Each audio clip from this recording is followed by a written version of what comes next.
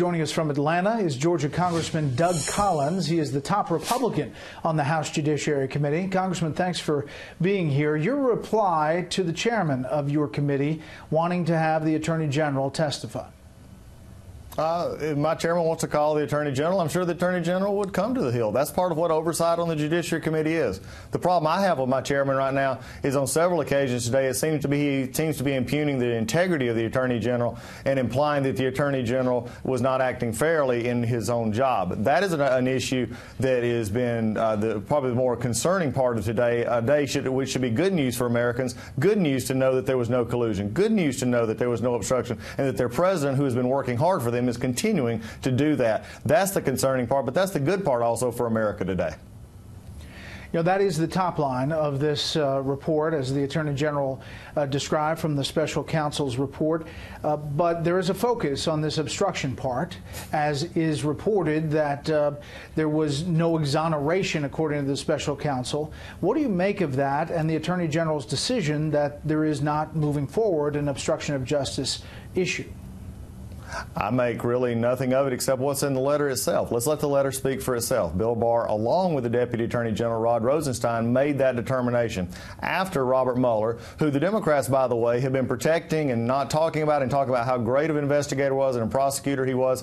When he came to that conclusion, his own investigators found that they could not come to the reason of charging. They did not charge. They could not. They said it was an area where they were not willing to. So what they did is they didn't decline. What they said is they would just send it on. They did not make a prosecutorial discretion or move. They said, we'll give it to the Attorney General for a look at. That's also good news in the sense that most of it, what the letter said, was also public. We will be seeing what went behind the obstruction issue. And I think that is a good thing for America. And I think it's also something that we allow to see that when we look at it, at the end of the day, this was following the law. Bill Barr has done everything by the book, and there's no reason to question that he would not continue to do so by the book.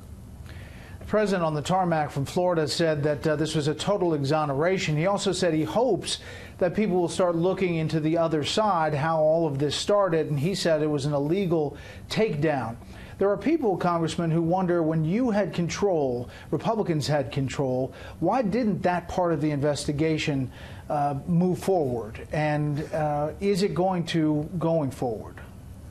Well, Brett, it did move forward. We had an investigation between the Judiciary Committee and the Oversight Committee, of which, by the way, I've been releasing transcripts of those with Lisa Page and Peter Strzok and Bruce Orr. We want the American people to see how this came. That was the witch hunt. If there was a witch hunt in it, it was between that corrupt triumvirate of Page, Strzok, and McCabe that began this process. And they were there from the beginning in early 16 and following through. We're going to continue to press that case, but also at a certain point in time, we also are going to focus on the fact of also the other things that my friends across the aisle, the Democrats, have been saying. Think about what's been saying. Senator Blumenthal, Representative Swalwell, Waters, others who have been jumping on saying we have plenty of evidences of collusion. We know that collusion exists. And all of these statements now came crashing down in a very thorough investigation by Robert Mueller. My question is to Adam Schiff, who said just recently, we know that there's collusion. The indictments are probably coming. The collusion is there. Where's the apology, Mr. Schiff? Where's the apology saying there is no collusion? That's what I'd like to know.